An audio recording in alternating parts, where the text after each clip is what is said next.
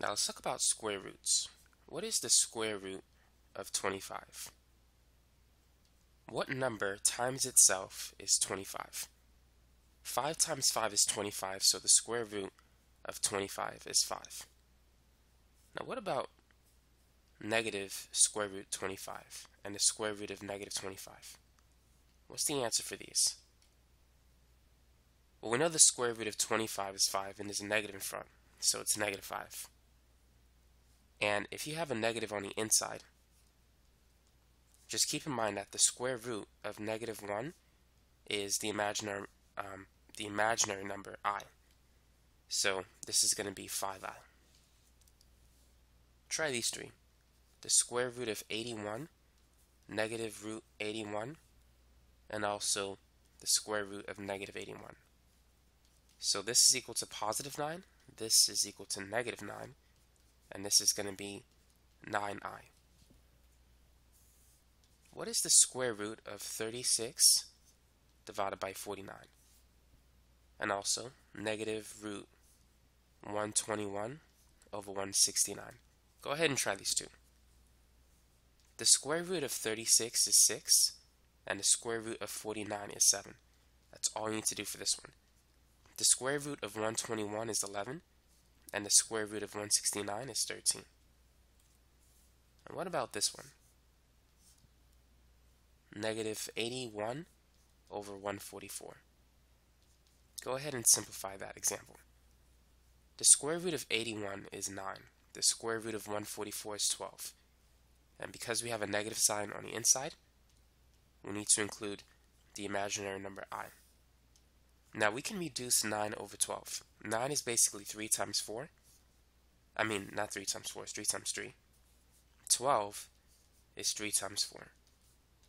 So we can cancel a 3. So therefore the answer is 3 over 4 times I.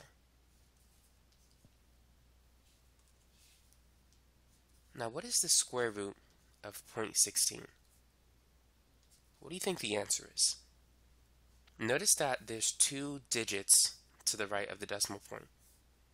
And when you take the square root, the answer should only contain 1 digit to the right of the decimal point. The square root of 16 is 4. So it's going to be 0.4 since it has 1 digit to the right. What about the square root of 0.0025? Notice that there's 4 digits to the right of the decimal. And 4 divided by 2 is 2. So the final answer should have 2 digits to the right of the decimal point. The square root of 25 is 5, so this is going to be 0.05. As you can see, it has 2 digits to the right of the decimal point. And now what about this one? The square root of 0.000081. Notice that we have 6 digits to the right of the decimal point.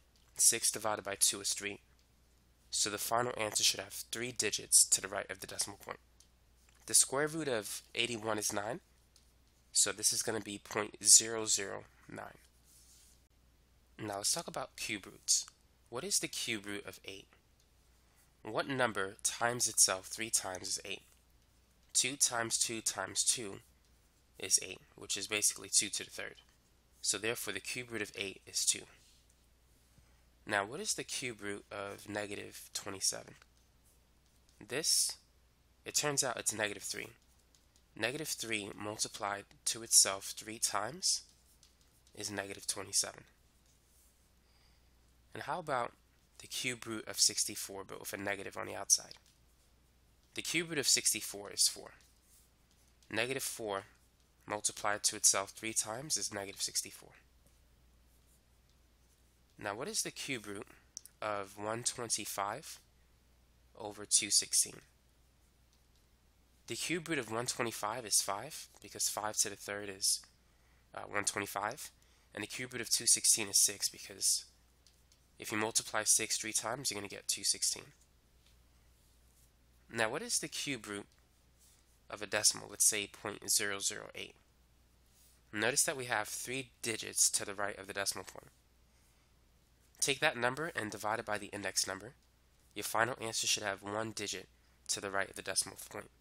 Now we know that the cube root of 8 is 2, so this is just going to be 0.2. As you can see, it has one digit to the right of the decimal point. Now what is the cube root of 0.000027? Notice that it has 6 digits to the right of the decimal point. 6 divided by the index number, 3, is 2. So our final answer should have a total of 2 digits to the right of the decimal point. The cube root of 27 is 3, so the final answer is 0.03 with 2 digits. Let's try one more example like that. What is the cube root of 0.000000064?